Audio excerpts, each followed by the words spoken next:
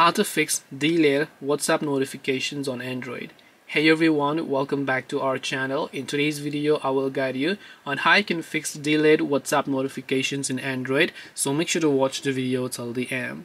Now, if you're opening WhatsApp, you're getting notifications quite slow and then you're not getting them on time. And one of the reasons could be that this could be a linked device. So if this is a linked device, you will sometimes not receive notifications. So what you can try to do is you can try to make this your primary WhatsApp account by going to settings and going to linked devices. Otherwise, what you can do is go to notifications here and then make sure these notifications are turned on. And since you are on Android, you can also open settings, then just go to apps, and then you can simply search for WhatsApp, select it, and then from here you can go to notifications and then make sure to set this to allow the notifications. You can also customize the notification categories that you want to or don't want to receive.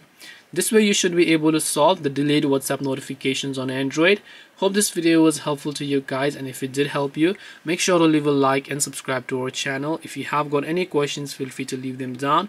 Thank you for watching and see you in the next video.